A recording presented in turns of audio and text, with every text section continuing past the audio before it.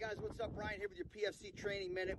We might have made this video once before, I can't remember, but I got requested to cover it by one of our viewers here.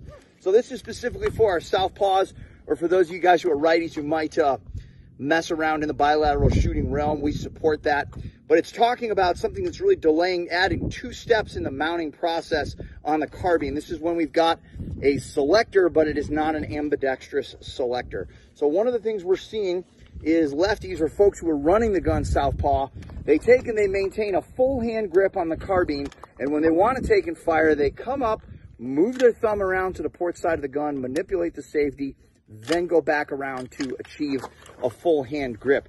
2 added steps in there that are totally unnecessary.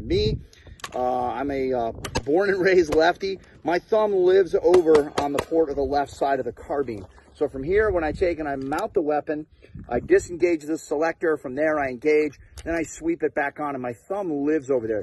The only time, or the only exceptions where I may go into a full hand grip, and that's not even always absolute, is one, if I'm coming up into a high control position to take and perform some sort of a manipulation. And then the other one is obviously if I take and go up into a full-handed, full finger grip, high port orientation on the weapon.